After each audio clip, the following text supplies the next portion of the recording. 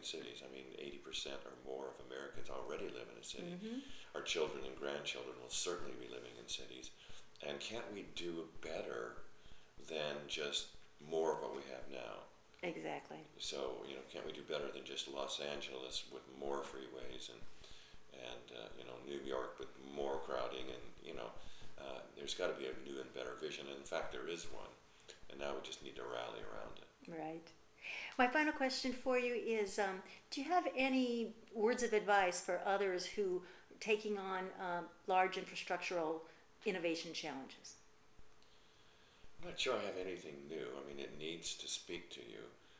So I think the power comes when infrastructure can be staid and a little bureaucratic and maybe a little boring to some.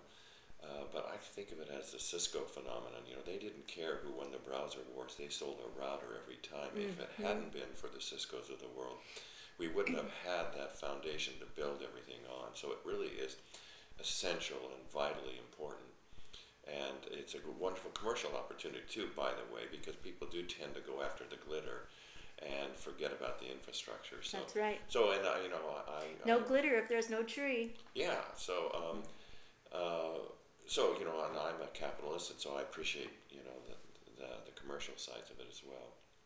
But if you can bring to infrastructure a sense of mission or purpose, it's particularly noticed in this sector because it is a little more staid and a little less showbiz. And there's just something about the power of enthusiasm.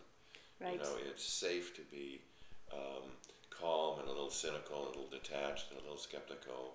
And so people who are not afraid to be enthusiastic about something, they get noticed. I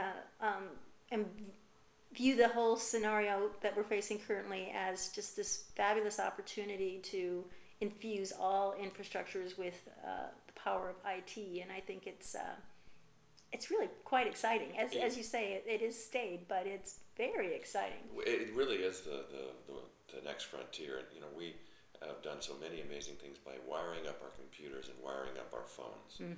Now we're wiring up everything else.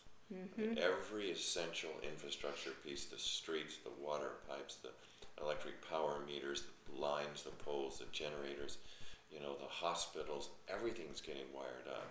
And that'll bring even greater and more amazing changes to our world. Well, excellent.